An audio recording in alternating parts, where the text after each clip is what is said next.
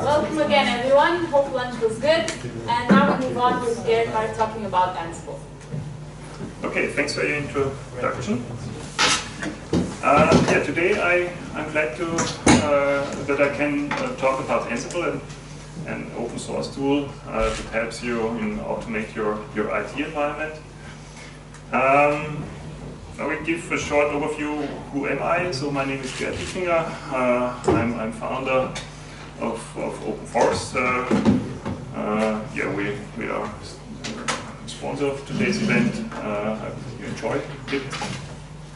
Basically, I'm a long-time Java developer, developing Java apps since end of the 90s. Quite a long time. For 5 years, I'm doing more or less Scala development, and I'm kind of system and software architecture addicted, and that's the reason why I'm doing also some operations stuff. And during my doings, I come to Ansible. So basically, how did we start in the beginning? So we founded 2002. That's quite a long time ago. And of course, we had our first server. Our first server was, in today's terms, a normal machine with a big server case. We ran Linux on it. Everything was handcrafted. So we had no documentation. We don't even notice that we need a documentation. And someday a disaster happens. Our server crashed. We had a hardware failure, and we have already some customers that we did some hosting on this server. That was a big mess for us. So we had to do all the setup again, and we noticed, okay, we have lost several of our knowledge during the years, and we have to build the server setup again by hand. And this was, of course, not a very funny task, because we had a waiting customer on the phone, and we're sitting on the shell and try to fix the issue and set up the computer. So how we proceed? Of course, we professionalized, and several years later, we have several servers in our racks, and about 10 physical hardware servers hosting about 30 virtual machines. And this time we didn't do the same failure again. We started to do all things automatically. We built shell scripts. In this time we started to use Puppet. I don't know if you know Puppet. It's just another automation framework, but basically you have to learn Ruby to use it. And honestly, I don't want to learn a new programming language just to manage some servers for us. Nevertheless, we use Puppet, and we use several shell scripts, and things become much better than at the beginning. So at least when a system has crashed, we have an ultimate way of rebuilding it, and it was not that disastrous as it was in the beginning, but it was still not perfect. Yeah. Because mainly shell scripts are not the best way to automate an IT system. Where are we now? Now we've moved away completely from hardware. We use simple infrastructure as a service by several providers. Now we have to administer about 50 virtual machines, and the count is counting. So we expect that we have 60 or even 100 during the next year. So we had the issue that we cannot stay with Puppet because we have not that much knowledge and we don't want to become Ruby experts. And of course, shell scripts are not the right tool to administer about 50 or 100 virtual machines. So basically, handcrafted servers had so much negative impacts. When you handcrafted your server setup, it's extremely hard to maintain. You need a lot of system administrators operating stuff.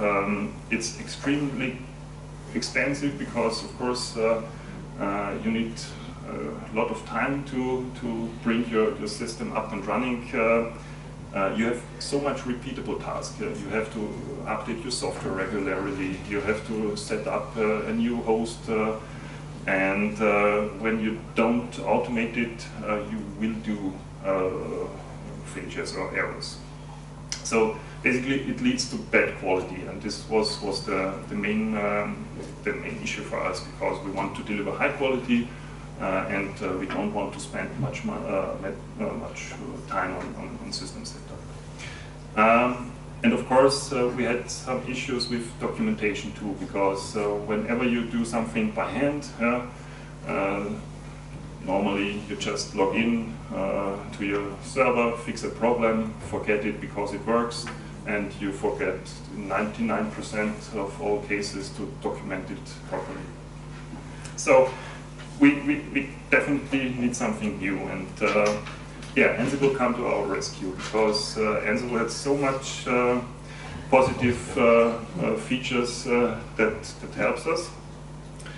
So basically, what I don't want about a Puppet, for example, is that you need a master server. So I don't want a server to be able to administer my servers. So we want something that works on my machine, on a laptop, or whatever we need. We don't want to install client software because we don't want to reduce the complexity of our setup and not increase the complexity by needing even more software. And of course, we don't want to learn another programming language just to administrate our servers. So we want a simple setup or simple configuration files. And Ansible gives us all that.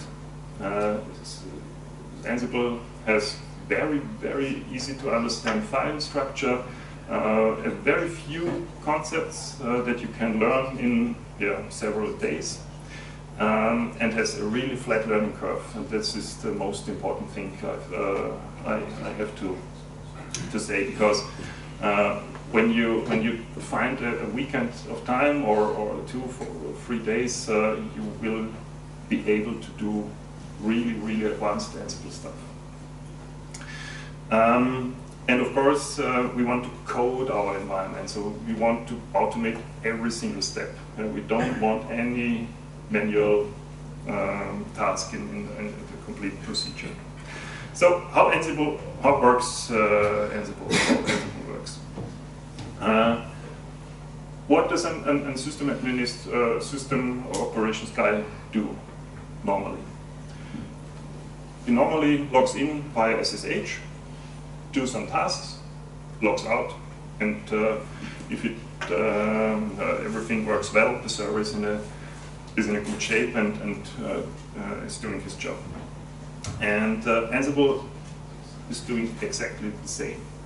Ansible don't need any new software components, any new daemons on the client side, no master server.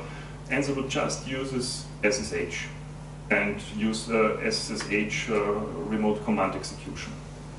So this is a really great thing, because with SSH we get the transport security, of course, without any additional cost.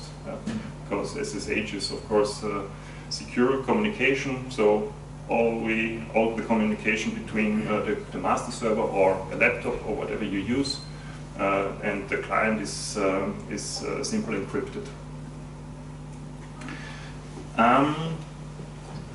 What do you need for Ansible? Very few things. Basically, you need an inventory. An inventory is a list of your servers or your server platform. Basically, a list of IP addresses or domain names or whatever.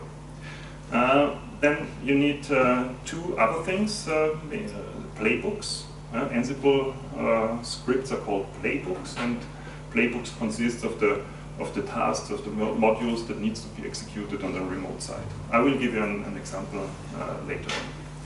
And then you can structure your configuration in roles. You can structure your configuration in roles because normally you have common components that you need on every server. For example, if you need logging, and everyone needs logging, and you want to use Logstash, for example, you need Logstash on each and every server in your farm, and of course you need a Logstash indexing server. Or you want a database, or you want an Nginx or Apache or whatever web server you want to use. Then you can define roles for such typical components, for example a Logstash role, an Nginx role, and an MySQL role or whatever. And then you can compose several roles in one playbook. So you can say, please install on this host MySQL, my Logstash, my Nginx, and whatever. And then you have modules. Modules are reusable components that are normally created by the Ansible staff. So you have, for example, a module for package management for Debian, APT, or Ubuntu. And you have roles for MySQL setup or database setup, PostgreSQL, MongoDB, or whatever you want to use. But all the configuration is available on one single node. It can be your laptop if you want to. So you don't need a master server for this, because Ansible just takes the configuration files, the playbooks, the modules, the roles, and the inventory, and executes your plan on each configured server. Yeah, so simple, as simple as that. Of course, when you want a master node that is responsible for distributing the configuration, you can simply exchange your laptop or your PC with a master host in your server rack and use it as an Ansible master. Well, one of the most important things is the inventory. The inventory consists of a list of your servers. In this simple example, I have an SMTP server, 2 web servers, 2 MongoDB servers, and 3 Elasticsearch servers. And all I need to do is add them in the inventory. Basically, I don't even need these group names because these are simple group names that help you to organize your inventory or your setup structure, but you don't even need this. Of course, you're not required to use IP addresses. You can, of course, use DNS names too. So basically, you can use your host names in a DNS form and list them in your inventory files. You can, of course, say, okay, I'm a really successful company, and I have 50 web servers, 30 application servers, and 20 database servers. And I don't want to write them down step by step. So you can also use enumerations in your inventory file. So when you have, for example, 20 web servers, you can use this enumeration and say, okay, we have web 01 to web20.openforce.com or whatever your domain name is. So you can make your inventory pretty small with the usage of these enumerations. You can assign variables to hosts. So when you need a special configuration for a host, you can put it in the inventory file. The format is just a key value pair. So in this case, I define a variable NTP, and the domain name of the NTP server is my value. And I can create group of groups of hosts.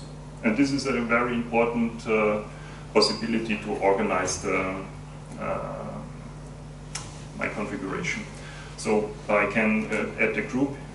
In this case, I add a group web and DB, and it contains of all my web servers and my MongoDB servers.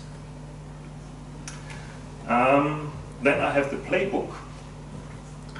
The playbook is just a simple list of tasks that needs to be executed on the remote side. In this case, you see it's just a simple yet another markup language file. Yeah, it's pretty simple. More or less a key value pair with key value pairs. It's perfectly human readable because I'm pretty sure that most of you are able to read and understand this. In this case, we are setting up an own cloud server. We have some database user information in there and a list of roles that needs to be executed.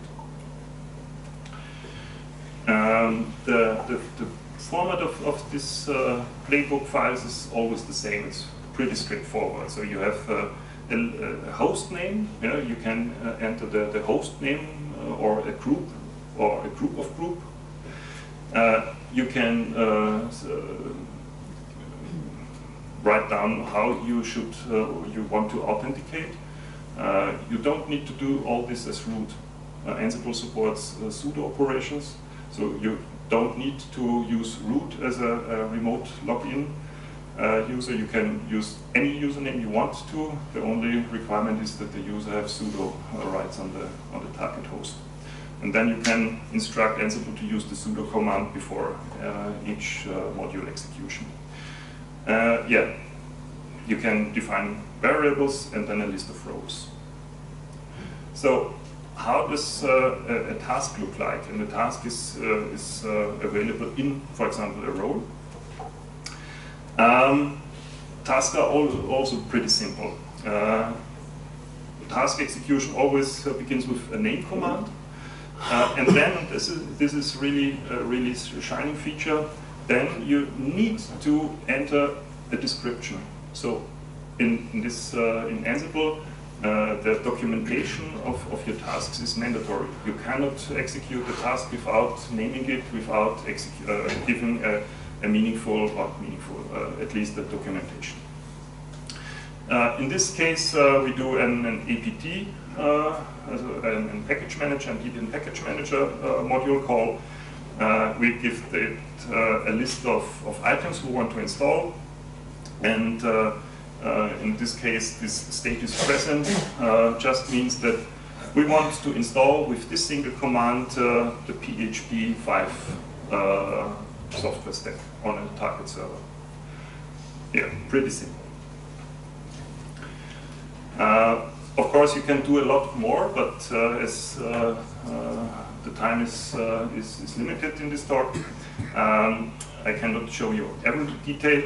You can, of course, use conditionals. You can use the result sets of an task as an additional conditional. So you can do some error handling if a task fails or a module execution fails. You can inform the user that something bad happens, or you can use dependent tasks based on the result of a former task.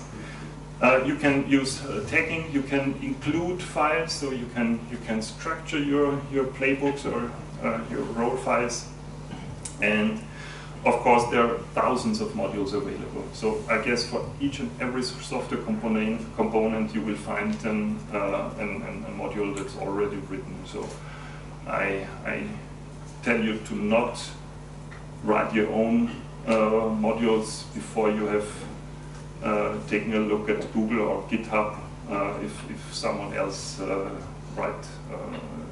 has written this module before. There are about, don't know, 200 or 250 core modules in Ansible, so it's highly probable you will find a module that you need even in the core distribution. And in GitHub there are thousands of modules. The roles is the most important structural component where you can bring structure to your configuration. This is a short list of our own roles we are using in our company. For example, we use Backup Ninja. We use have some bootstrapping processes when we bootstrap a new server. We have some common tasks. We have, of course, Java. We have Logstash, Nginx, OwnCloud, PostgreSQL, and so on. And each role has its own subdirectory structure. So you have default variables, you have files that you can upload, you have tasks, you have templates. Templates is another very important feature because you can use some templating and variable substitution in your templates for configuration files you want to upload to your target host. And of course you have variables you can define.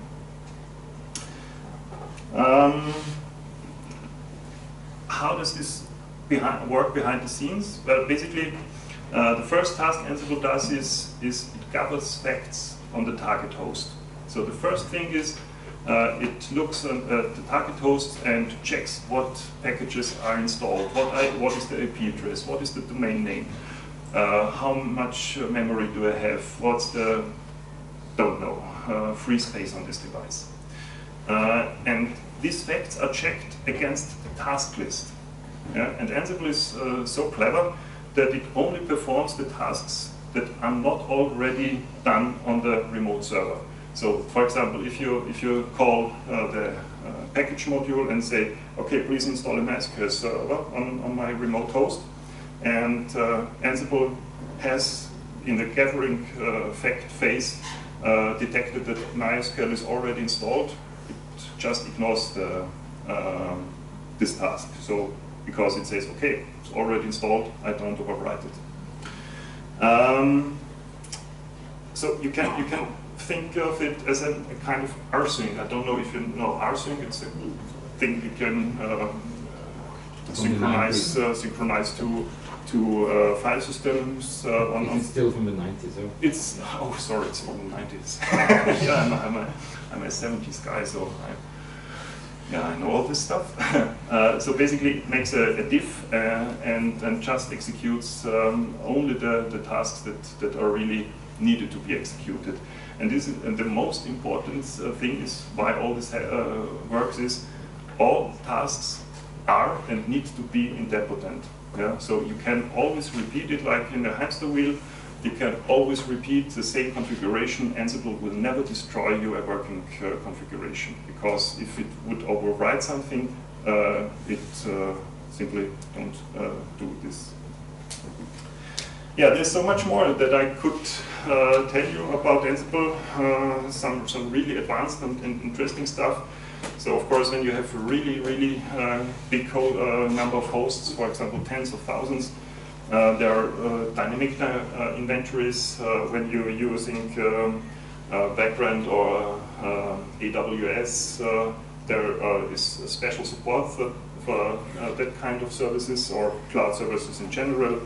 There is this Ansible Galaxy. The Ansible Galaxy is a repository where you can find hundreds and thousands of modules. So I hope I give you a short but good introduction to this topic, and I hope I make you curious about the tool, and I can recommend to spend some hours in reading the basic documentation. The documentation is excellent, by the way. You can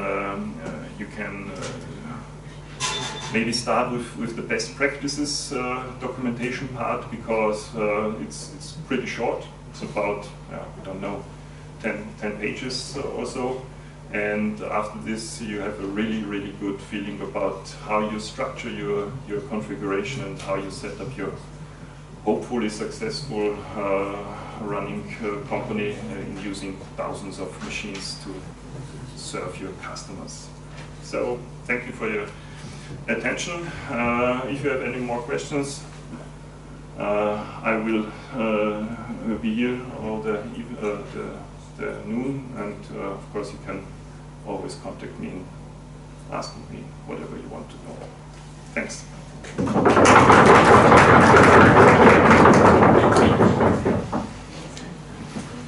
Questions? Yeah. You mentioned Vagrant.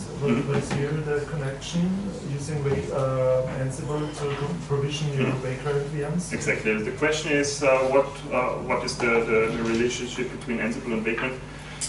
Yes, you can simply use Ansible as a provisioning module in Vagrant. So basically two others, Puppet and Chef, and Ansible is the third candidate you can use. Is it also interesting for using it together with Docker?